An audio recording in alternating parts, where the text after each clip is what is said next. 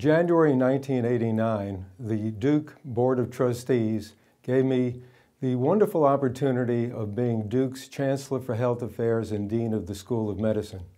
When I took this job, I had the hope that during my tenure, we would raise the level of the School of Medicine at Duke to amongst the highest in the country.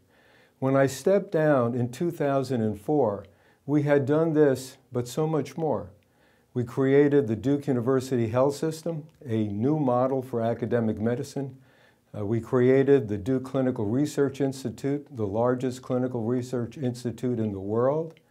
We initiated the field of integrative medicine, bringing the patient in the center of their own health care. We had created the entire new field of personalized medicine, now a model for healthcare in the United States. Upon stepping down, I began to think, how in the world did this all come about?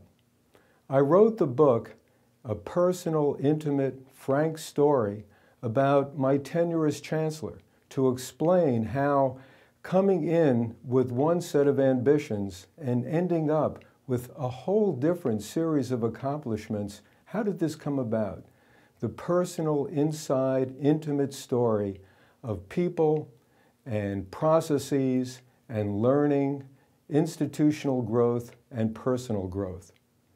I think this book will be of great interest to all people involved with Duke, to all people in the Durham community, given the rich relationships and understanding of historical racial issues when we created our relationship with Durham Regional Hospital, and all people interested in medicine and academic medicine.